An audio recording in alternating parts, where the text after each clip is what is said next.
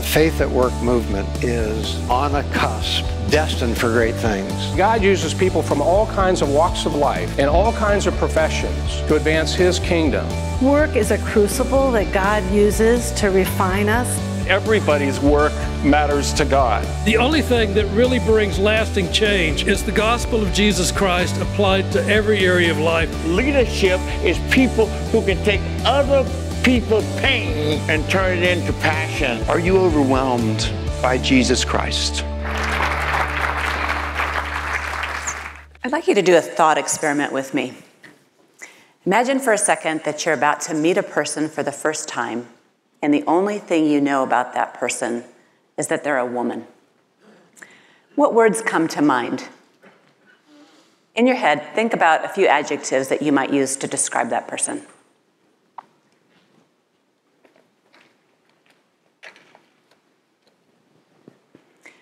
Now, imagine that you're about to meet a person for the first time, and the only thing you know in advance about that person is that they're a man.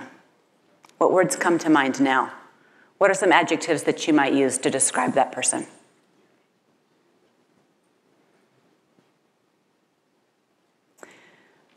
Finally, imagine that you're about to meet a person for the first time, and the only thing you know about that person is that they're a leader. What words come to mind? If you're anything like most people, you'd create 3 lists for these 3 individuals, and you'd have quite a bit of overlap on your lists that compare man and leader, and you'd have a lot less overlap on your lists for woman and leader. This was the finding of a study that was first done in 1973, and it's been replicated over and over in a number of different audiences in the 40-some years since. Basically, when we think about manager or business professional or leader, we think about characteristics that are really similar to our conceptualization of male. If you look at the Faith at Work movement over the past 10 or 20 years, you see a predominantly male movement. You can see it here at the Faith at Work Summit, where we've got about 4 men for every 1 woman. I want to talk about why this happens, what the Faith at Work movement should do about it, and why we should care. I'm going to start with the why we should care piece, and I want to talk specifically about why we should care about gender within our own ranks, and also about why we should care as we minister to people in the workplace. There are 2 answers here to the why we should care question. The first is theological, and the second is pragmatic. From a theological perspective, the first chapter of Genesis gives us a really helpful framing. In Genesis 1:27-31, we read, "So God created humankind in his own image. In the image of God, he created them. Male and female, he created them. God blessed them and said to them, 'Be fruitful and increase in number, fill the earth and subdue it, rule over the fish of the sea and the birds of the air, and over every living creature.' God saw all that he had made, and it was very good." Now, I take 3 big ideas away from this passage. First, God models work for us in creation. In making the earth and ultimately making humankind, Scripture shows that God is a worker. Second, men and women together are image bearers of God. In the image of God, he created them. Male and female, he created them. And thirdly, men and women are called to work. Not only are we made in God's image, and God is a worker, but also in the creation mandate, humans are instructed to increase, fill, subdue, and rule, all different types of work tasks.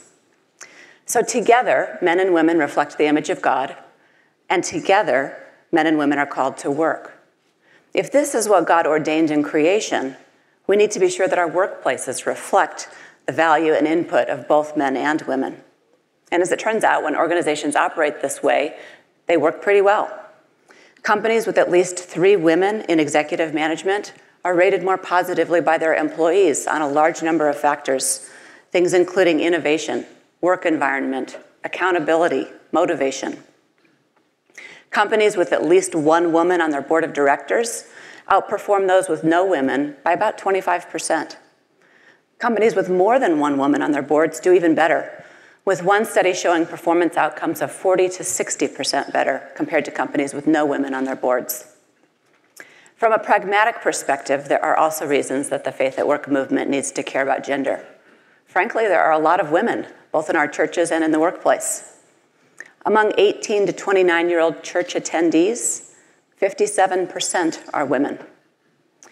Interestingly, this is very close to the same ratio that we see in higher education. This year, among business majors, for every 2 men graduating with a business degree, 3 women will do the same. The Faith at Work movement needs to be far more intentional about including women in order for it to flourish. Male and female, God created them together. God blessed them together. God called them to work together. So we need to care about the opportunities available to women in the workplace and within Faith at Work organizations. But opportunities for men and women are very different. They're not equal. What challenges are specific to women in the workplace? First, all of us, men and women alike, have what we call implicit biases about the performance and roles of men and women. We can see this with a number of studies that use a methodology called the Goldberg paradigm. Using this method, researchers will give a speech or a paper to subjects and ask them to evaluate it. And when the subjects think that a man wrote it, they tend to give it a higher evaluation than if they think a woman wrote it. This phenomenon isn't limited to speeches and papers either. It's been replicated with resumes. When someone gets a resume with a woman's name, they're less likely to call her for an interview than if they get the exact same resume with a man's name. Research grants have been found to be equally problematic. Granting agencies are more likely to provide grants to male researchers. It's estimated that a woman needs to be about 2.5 times as productive as a male colleague to get an equivalent amount of grant money. There's a test called the implicit association test that allows us to measure these implicit biases directly. This is a computer-based test where people have to pair words and images together. It turns out when we can have a connection or have an implicit idea that connects the words and the pictures, we can do this very quickly. When we don't have that intuitive connection between the words and the pictures, it takes us a lot longer.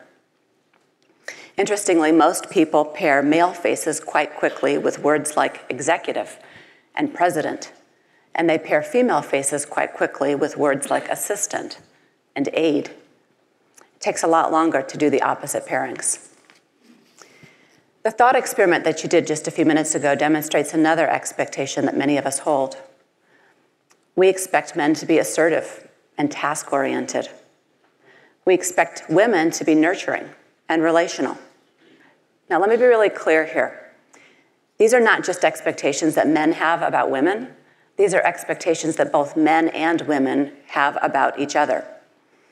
And both men and women tend to have fairly negative perceptions of women who don't meet gender stereotypes of being nurturing and relational. Here's the trouble. We tend to think about leadership traits as including things like being direct and task-focused and assertive and so on. And when men express these traits, that's consistent with our expectations for them. But when women act in the exact same ways, it runs counter to our expectations, and we typically have a pretty negative reaction. We make negative attributions about the woman in question. So a woman ends up in a situation that's called a double bind. If she acts in ways that are consistent with her gender stereotype, nurturing, relational, kind, and so on, we look at her and we like her, but we don't typically think of her as a leader. On the other hand, if she acts in ways that are consistent with our conceptions of leadership, direct, task-focused, assertive, and so on, we might think of her as a leader, but we don't really like her.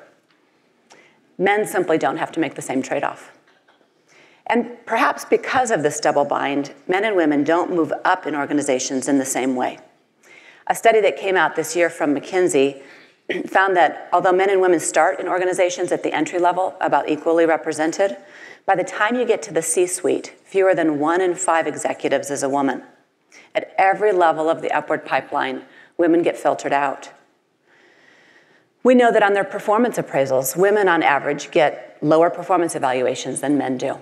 And interestingly, this is true even when the objective performance is exactly the same. And finally, women get paid less than men. You've probably heard a range of numbers here about how much women make relative to men. And these numbers can be somewhat misleading because it's not always comparing apples to apples. Men and women don't always go into the same industry or take the same jobs. They may take different time out to care for families and so on. However, when you equalize everything you can think of to equalize in order to compare men and women, if you look at men and women within the same industry, within the same job, men and women who've had the same number of hours worked, same tenure with an organization, same ambitions, same performance, and so on, women still get paid 5 to 10% less than men for the exact same work. So we know that men and women have different experiences at work. And we know that for practical and theological reasons, we should care about the opportunities of women at work. Male and female, God created them together. God blessed them together. God called them to work together. So what can we do to make God's purposes a reality? There are things that you can do at an individual level. Women often have a hard time being assertive or taking credit for their accomplishments. If you're a woman, you especially need to do this, while at the same time being relational, expressing warmth to others, soliciting participation from others. If you're a man, look for ways to acknowledge the performance and accomplishments of women. For men and women, it's important to expand your network in the workplace. Connect with people of the opposite gender, from whom you can learn and to whom you can contribute. We know that men are more likely than women to have mentors in organizations. Everyone should have somebody that they look up to as a mentor. If you don't have one, look for one. If you're in a leadership position, look for others whom you might be able to mentor. And especially look for women, because they're less likely to have the connections to those in positions of power. If you're in a decision-making role in an organization or in a business, there are a lot of things you can do to make your workplace more fair. One of the most important things that you can do is to acknowledge your own subtle and unconscious biases. Remember, all of us, men and women, have biases. It's not because you're mean or you're trying to be discriminatory. When we become aware of the ways in which our biases can impact our decision-making, we start to become aware of the ways to combat them. If you're in a position of power, you can intentionally recruit women into leadership roles. Look for ways that women are contributing in your organization and reward this. And don't stop with just one woman. Remember, the research shows that organizations with more women at the top have performance advantages. If you're a pastor or in a leadership role in a ministry organization, there are things you can do too. Make sure that when you're using examples of people expressing their faith at work, provide examples of women. If you offer classes or small groups that are focused on business or vocation, make sure that these are available to everyone. About 10 years ago, I was at a Christian business breakfast, and the speaker was in town talking about an organization he was part of that was creating small groups of business professionals where they could meet together, engage with each other, support and encourage each other. And as I was listening, I was thinking, wow, this would be a great group to be a part of.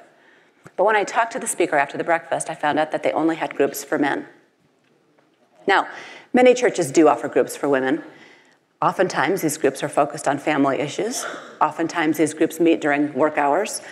Many, if not most, female parishioners work. They may not be able to meet during the day. They may be really interested in meeting with other women who are engaging with professional challenges. When you're introducing new members to the church body, be sure to share with the congregation the specific giftings, the specific occupations of each person. Match these gifts to needs within the church, regardless of gender. Some men may be really good in children's ministry or in hospitality. Some women's gifts may be particularly suited to finance or to adult Sunday school programs. Return with me for a minute to the thought experiment that you did at the beginning. This time, I'd like you to picture a young woman who's close to you. This might be a friend or a colleague. It might be a daughter or a niece. In your mind, picture her being interviewed for a job. What are the words you hope come to mind when the interviewer evaluates her skills and talents? How do you want her capabilities to be assessed? It's clear that women particularly face unique challenges at work. All of us who have an interest in faith at work have a responsibility to both understand and address these challenges together. Male and female, God created them together. God blessed them together. God called them to work together. Male and female, God wants us to flourish together.